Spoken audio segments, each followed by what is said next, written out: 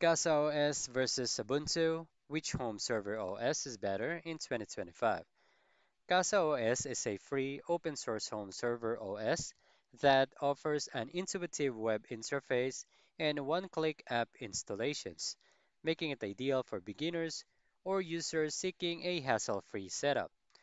Customers appreciate its ease of use, modern UI, and quick deployment, though some mention limited customization and advanced features compared to full Linux distros.